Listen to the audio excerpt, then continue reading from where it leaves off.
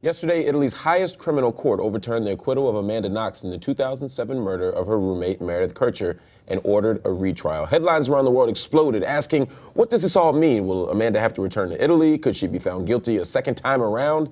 Joining me to answer all of these questions is a team of fascinating people who will help us also understand what our collective obsession with Amanda Knox is all about. We have in the Google Hangout Antonia Laterza, a blog assistant at Huffington Post Italia, Casey Greenfield, an attorney and HuffPost blogger, Nina Burleigh, author of The Fatal Gift of Beauty, The Trials of Amanda Knox, also a columnist at the New York Observer.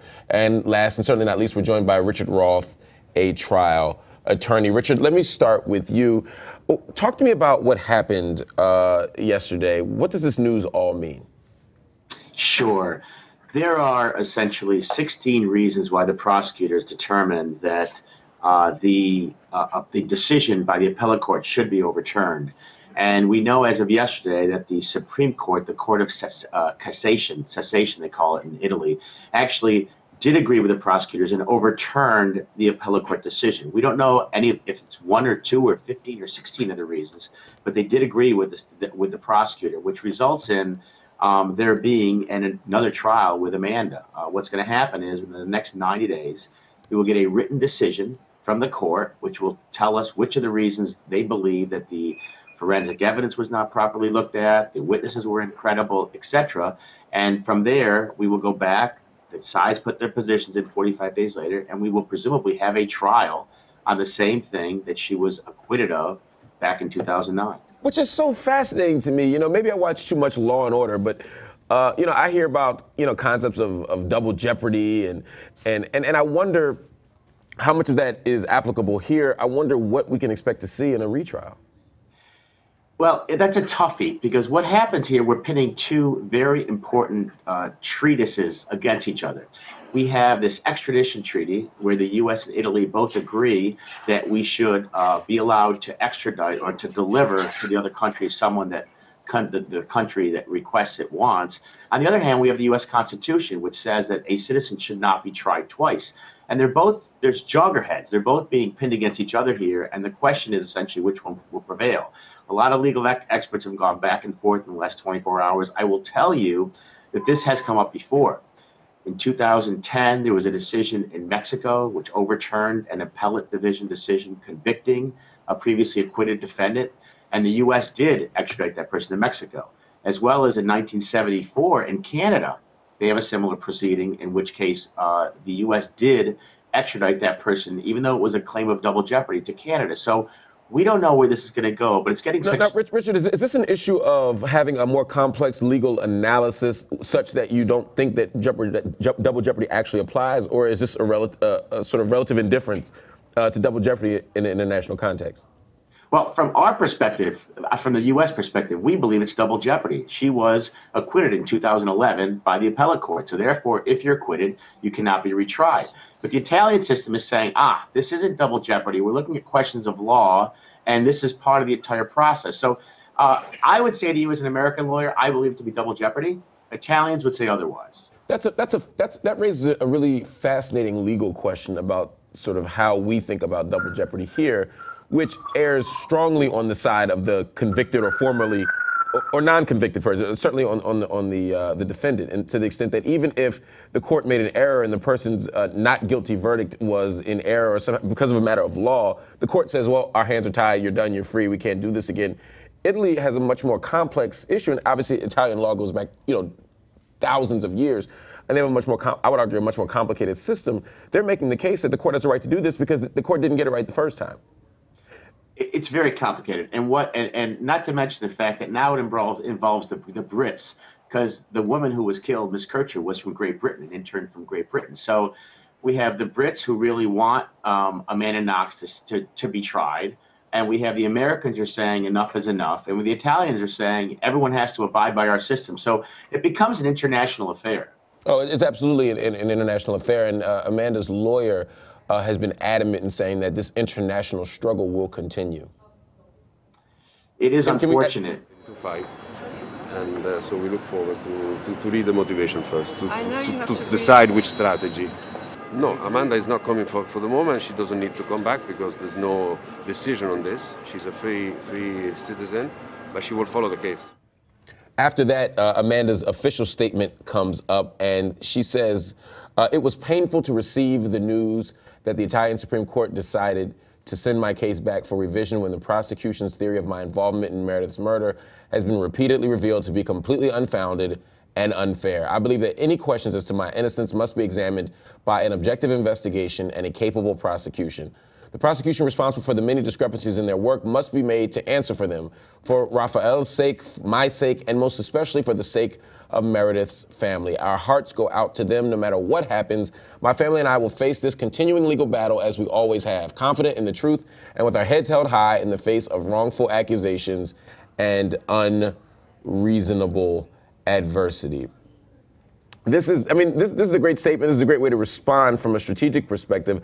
I guess my question comes in terms of sort of how the court of public opinion deals with this. Antonia, you're able to witness this not from the American context, or not purely from the American context, but you're there in Italy. What are you seeing? I know this was one of the biggest stories of the day yesterday here. How is this playing out in Italy? Hi, everyone. Yes, I mean, there was a lot of coverage here as well, but I think what people are thinking here is that it's not a question. I mean, this court is not ruling on the merit of this case. It's not Amanda is not requested to come back on the basis that she's been found guilty or that there are new evidences. It's a matter of legal issues. It's just a technical fact, and it happens very often in Italy, actually, that the Supreme Court rules, that the process wasn't done properly, and so it has to be redone. So it's not something strange here.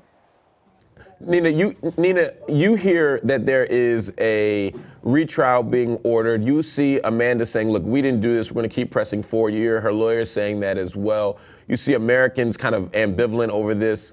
You hear many Italians taking a much more strident position against her. When you see all of that, I mean, you're the expert on this. What do you think? How do you make sense of what the next phase of this is? I think you're muted there. Can you do me a favor, Nina? Can you hit the unmute button there? Yes, unmuted. Hi. My first reaction yesterday was surprise, but on reflection and listening to people like Antonia from Italy talk about what's happening there, I think it really is just the Italian court system working its way through this case. They have a system of checks and balances there. The Florentine judges check the Perugian judges.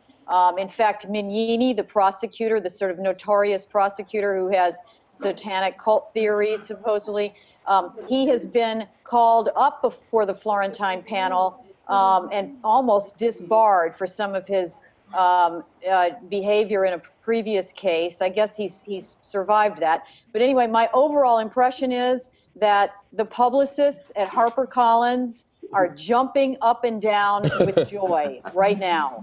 As an author who's worked with these companies, I can tell you that the timing could not have been more propitious for her book coming out next month. And the only thing I can imagine that would be problematic is if, and maybe Richard or one of the other lawyers there can address this, is whether the lawyers like Barnett, her agent down in Washington, and others are going to recommend that she hold off on publishing that book in case there's something in it that's going to piss off the police and the prosecutor and put them in a position of accusing her again of slander, because they are very quick to do that right now. No, absolutely. She's already got a defamation conviction over there, so I mean, Amanda Knox already has a defamation conviction there. That's what's interesting to me, Casey. Been appealed or sent back. Casey, that's what's so interesting to me, though. I mean, the two things. One, the Italian court's response to this. I mean, she's actually already, basically fulfilled a 3-year sentence. For one thing, she has defamation claims against her, charges against her. Conviction. Conviction, she has really. A conviction, yeah, and it's not, that hasn't been sent back for revision as far as I understand it. No, it actually hasn't. You're absolutely right. So it seems to me that the Italian court just has an entirely different disposition. I'm hearing Nina say she doesn't want to piss off the Italians. It seems to me that they're sufficiently pissed at her. I mean, it seems to me that the entire system is sort of lined up against her, as well as a court of public opinion. That's a pretty sharp contrast from what she's getting in other countries, particularly here in the States and maybe even in Canada.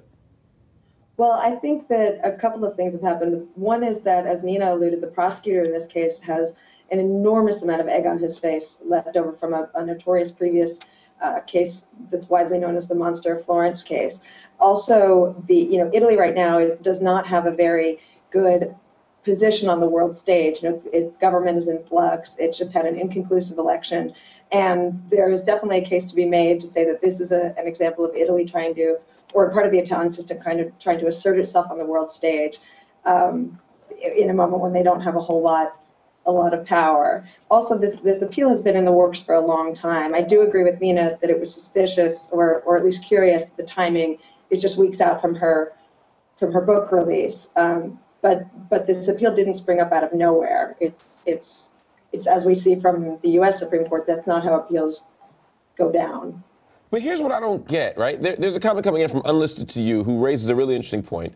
He says, because poorly gathered, contaminated evidence looks so much better the second time around, or what? Like, what do we expect to see? And I know the High Court's reflection, response, commentary on this case won't come for another few months. But what's your best guess of what argument they could make for why a case that was so poorly put together, so poorly investigated, could now be re-examined with some kind of different, more fruitful result? Well, that happens all the time, at least even in the United States, when our appellate system is significantly different, as I'm sure Richard can explain. We review the record on appeal of cases, but people always want a second bite at the apple. Here, meaning another chance to make the same arguments. And remember, in this case, a lot of this is abstraction and is hypothetical, in that not only would the outcome of the case have to be against Amanda Knox, but also the U.S. would have to agree to an extradition request. And it's pretty common practice for the U.S. Department of Justice not to extradite people if they think that it's in violation of the U.S. Constitution. So what we're mostly talking about here is actually an academic argument or a reputational argument. So why wouldn't the Italian court system try to make the same arguments? I mean, they looked ridiculous last time. Fair enough. Richard, would you concur with that? Yeah, I mean, it's interesting. There's a very good article in today's New York Times op-ed section, the very end of the first section, that talks about how DNA evidence and why look at it again. And I think it was a mathematician who actually did it. And the bottom line is that what was done back in 2000, 2008, vis-a-vis DNA, little samples of DNA, is very different than what can be done today. We've moved leaps and bounds on the DNA issue. So, for example, if in fact they do it, there was a decision not to retest the blood on a knife. If they retested the blood on the knife today, you can learn a lot more than you could have 7 years ago. So it may very well be that this appellate court, and I do agree with one of the I think it was Nina who said that we have to let the system take it, let it run its course. That's very true. It's terrible, and it's frustrating, and it's painful, and it's scary for Amanda Knox. But assuming that, in fact, it does run its course, and assuming we can get new DNA evidence and we can get the forensic better, it may get to the ultimate truth. So there is, as much as it pains me to see a person, what I believe, go through double jeopardy, although the Italian lawyers would not agree with me, if we could get to the truth, and if we can get the right result with this appeal, then it's good for the U.S. and the Italian system. Well, I'll tell you what's not good for the Italians, Nina. It's the fact that this is a public case, a public controversy. I think Italians are embarrassed by this. They're not like us. We love the muck and the mire of tawdry cases. We love having a beautiful defendant. Oh, they love them too. They love them too. They have an entire section of their newspapers devoted to this type of story. It's called the Cronache Nere, and every day they've got this is the media piece of this is one of the elements that I cover in my book about why we have such an obsession with it. The Italians are just like us. They are as obsessed with beautiful young women accused of lurid crimes as we are. And, the reason why we're all sitting here, that you've got two New York lawyers and me sitting here talking to you about this right now, and not talking about, the domestic violence the man who just bashed his wife's head in, and that is happening on a daily basis in this country and in Italy. Domestic violence is a massive problem. Why is Nancy Grace not perp walking those guys every day? Because we are more interested in women, and young women especially sexy, photogenic women who are accused of crimes. And the Italians are exactly like us in that. They devote, hours and hours to it, just like we do. And that's something that is really at the base of why this case continues. It's to some extent. It's a media phenomenon. Talk to me about it's this. A social phenomenon. No, I want you all to talk to me about that. And Tony, you're there. We have, if Nina's right, we have a culture that is obsessed with these types of cases, both here in America and apparently in Italy as well. And a big part of it might be, some argue, gender. And not just gender, but also beauty, right? Would we be talking about this if Amanda Knox were a regular-looking truck driver, man from, you know what I mean? Like, is her attractiveness and her gender the reason why we're talking about this? How do gender issues play out, do you think? I think it's definitely a big part of it. I mean, when she,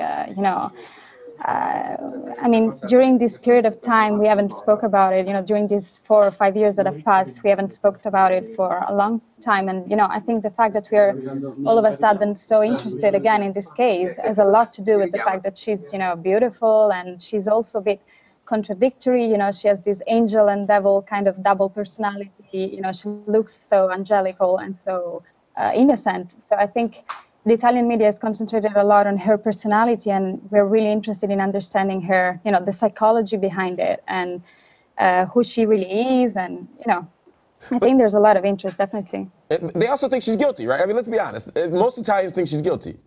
Most Italians side with the victim, so they support Meredith. Yes, I would say that. Not just Amanda, they're also against Raffaele, who was her ex, and he's involved too. So, it's not, they're against the people that are, possibly guilty. But why do they not to mention the fact that there's also someone else who's already been convicted of this crime. They never talk about Rudy Gaudet. Yes, exactly. There is also an element of class. I mean, the Vorian guy that has been indicted is, this guy who couldn't really support his case, whereas Amanda and Raffaele are two, wealthy young people, and so I think there's also an element of Italians feel that that they kind of got away because they could afford it. This is a big problem in Italy as well with justice. Because it's so long. So are Italians looking at her as someone who was trying to skate by on good looks and charm? Because I'm hearing conversations about Satanism, Masonic devil worshiping. I'm hearing it's striking how different the conversation is about Amanda Knox here than what I'm hearing through Italian sources about how her identity publicly is being constructed in the Italian media. Yes, there are talks about orgies and, satanic, cults. And I think, yes, in the American media, she's seen as this naive student who got trapped in the Italian legal system. But here, it's not, she's not seen like that. She's seen as this contradictory young woman and, sexy woman. And she's definitely, people think that she's involved in it. So, let's not lose track. Sort of narrative. Part of that cultural narrative difference can be explained, isn't just about good and evil, right? I mean, my recollection, I haven't reviewed this in a long time, my recollection is that some of that narrative was constructed, and I'm sure Nina knows this in great detail, was constructed as her defense. I mean, wasn't it her own attorneys who used the Jessica Rabbit comparison? I think that's just the kind of thing. Her own attorneys did construct. I mean, that was Julia Bongiorno, that was Solecito's attorney. But the construct, you hear it in Antonia, where she immediately says she's an angel devil. She has a beautiful face, but an internal witch. And that, how does anybody know that about her? That was presented from day one by the prosecutor. It was a creation. It wasn't nobody. I went to Seattle and interviewed her friends, and I can tell, if you read my book, you will understand she does have an internal life that's different from what is presented. But it's not, witchcraft. It's psychology, and it's, growing up in America and growing up in suburban Seattle. And by the way, they're not rich people, and I'm not one of her advocates. but they're not rich at all by the standards. And the other thing that you have to remember, and that Antonia touched on again, is this class issue with Rudy Gaudet. It's not just class. Let's talk about what it is. It's race. Yes. And in Italy is a homogeneous country. It's a society where there are no black, or I think there's one black member of the 600-member parliament. And these black that's totally different than America. Well, yeah. All those black senators floating around. No, I'm just kidding. Go ahead. Yes, but we have a black president, excuse me, and we have black mayors, and they don't have anything like that. It is much, much different. And what they have done there is it's sort of like a reverse compassion racism, where they won't even allow Rudy Gaudet agency as a person. They didn't even investigate who he was. I went over there a year into the case. I thought Amanda Knox was guilty, and I was the first one to do Journalism 101 on Rudy Gaudet. He's a really interesting character. He may be the most interesting person in the whole case.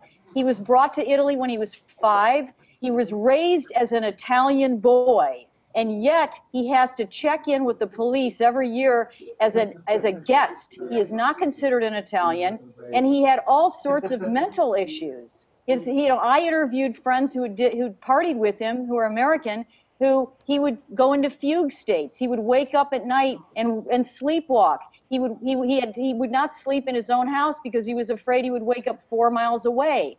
He was committing burglaries every weekend. None of these things were brought out or focused on by the Italian media, nor by the UK press, because the UK press, Murdochian as it is, was stirring the pot. And those British reporters knew better. They knew to go up to Milan and interview Gaudet's family and friends. And nobody did it because it was a great story. And it was a great story that has to do with sex and a pretty girl. Exactly. And it's funny you say that, because so many of the comments we've gotten, not just at HuffPost Live, but on Twitter, have been all about her looks. And it's almost as if people are willing to give her a murder pass. And I'm not saying she did it, but people are saying that, look, even if she did, we don't care because we like how she looks. Check out this comment that comes in from Phil or Kept Skillet on Twitter. He says, who cares that Amanda Knox might have killed her roommate? Chicks are hard 8. We have one coming in from James Brawley. He says, Amanda Knox is hot. She gets a pass for murder. Just leave her alone, Italy. Surly Patriots, Mikey Dog says, Amanda Knox is guilty of being too hot for prison. And we have a comment. There you go.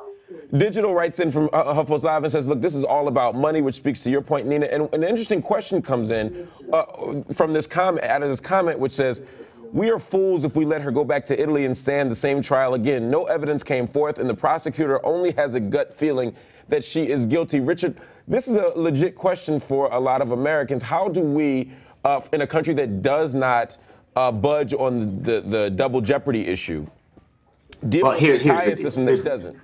Here's what's going to happen. What's going to happen is presumably she will be retried, and she will be retried, but she will not be there. She will not be there. It will be done in absentia. In other words, there will be a trial without her, which could hurt her because she won't be able to. Where will she be, Richard? Where will she be? She will be in Seattle. And she won't. She's not going back to Italy so quickly. But that raises one second, Richard. That raises another question for me. Is this just a dog? I mean, they know she ain't going back, right? I mean, do we really think that an American system will send her back? Do we really think that she'll allow herself to go back if she's found guilty in absentia? You don't get to the extradition issue and the double jeopardy issue unless she is retried and reconvicted, right? So if she doesn't go back, and if her defense team believes, as they've made very clear in the press for the last 48 hours, that there's not any chance that she's going to be convicted, and if she doesn't go back and they win, remember, they're going back to the same court that originally acquitted her. Okay, so if they go back, they make all these changes, the appellate court insisted they do, and she wins. We don't get to the extradition issue. She stays in Seattle, she finishes school, and she writes more books. So we don't get to this real constitutional versus extradition issue unless or until she's retried and reconvicted. No, I agree. But I'm just saying, in terms of the kind of pragmatic assessment of the situation, worst case scenario happens. Does anybody really think that this woman is going to go back and finish a 26-year prison sentence?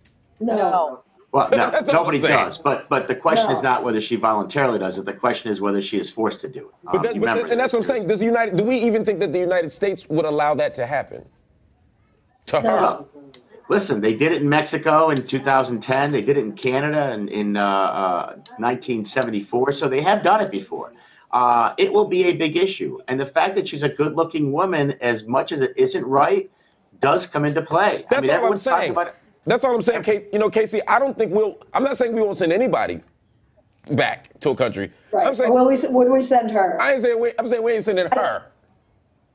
Right. Well, I mean, we can't disagree, obviously, with the fact that a lot of at least the narrative surrounding her is about her looks, whether or not she is a hard eight, as that comes. I'm not even sure I know what that means.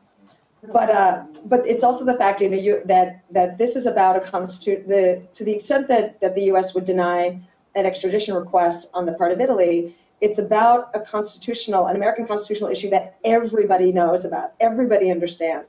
The principle of double jeopardy, while complex when you get down to it, as a nitty-gritty constitutional matter, is a very, very simple idea that every lay citizen knows, whether or not you've ever watched Law and Order.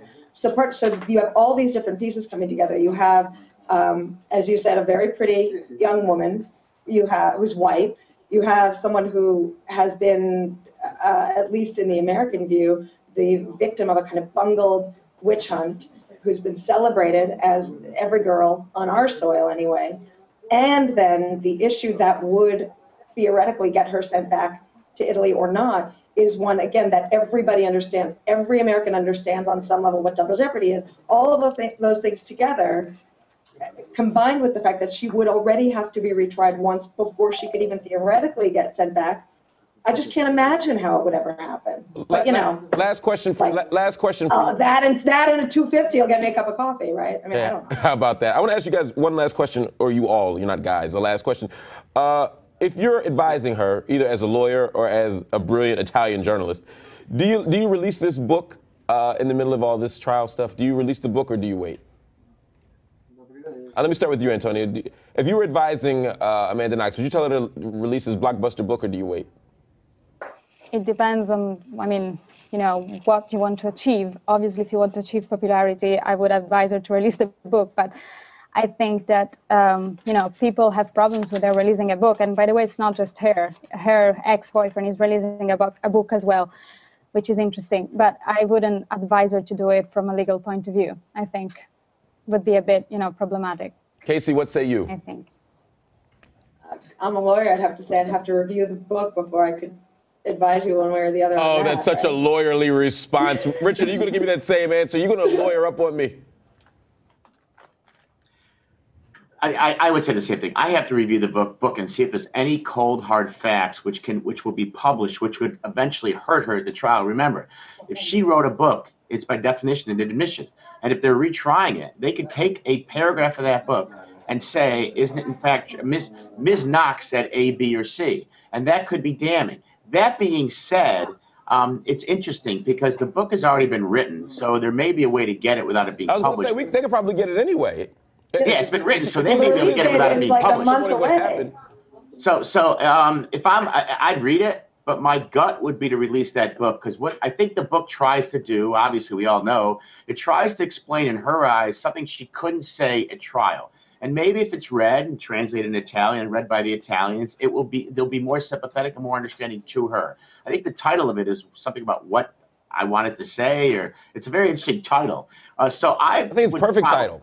I think it's a perfect title, though, because it allows her to say, look, I wanted to be completely transparent about this. I wanted to say a million things, but the legal hurdles that I had to surmount, the difficulties of, legal ideology, it just became so messy. I couldn't say everything I wanted to say, but now I have this great book. I can tell my story, and you can see just how innocent and beautiful I am. The bottom line is you have a lawyer cleanse the book of anything that may be controversial or be an admission, and then you release it. Well said. All right. Well, I want to thank you all for joining us. We'll continue to follow this case and figure out what the heck is going on with Amanda Knox, both here and in Italy. Antonio, I want to thank you for joining us. Also, Casey. Thank you. Nina had to run, but we thank her. And, of course, Richard, always good to see you as well, sir. In other court news, it appears that Jeffrey Toobin from CNN was hit over the head with an umbrella while reporting today outside the Supreme Court. Check out this tweet from HuffPost Media. Jeffrey Toobin says Doma is in trouble. He is then hit by a giant umbrella. Thanks for watching HuffPost Live. Mike Sachs will join us later from the latest Supreme Court updates.